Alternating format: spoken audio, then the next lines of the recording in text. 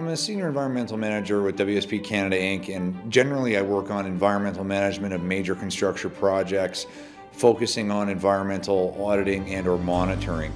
My day-to-day life generally involves two phases of major projects, one in the planning phase, so identifying and helping our clients and stakeholders navigate the environmental regulatory processes, and then it moves into the implementation phase, where I work with a number of colleagues to demonstrate environmental compliance through environmental monitoring or auditing.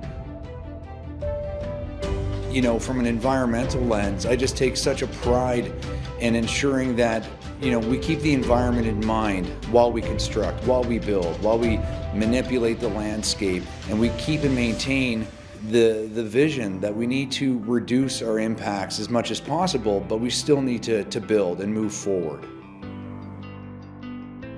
What gives me great hope in the environmental sector is just the acknowledgement from the general population finally coming to the realization that our environment is changing. And through that acknowledgement, I have hope that there are several avenues in which we can make beneficial impacts to our current processes in how we manage our day-to-day life in general, personally, professionally, and otherwise. The environmental landscape is changing, and all of us, I think, through the natural disasters that are happening and environmental sectors that are gaining a lot more traction, it gives me hope that there's a lot more buy-in generally all around, that we need to make a change.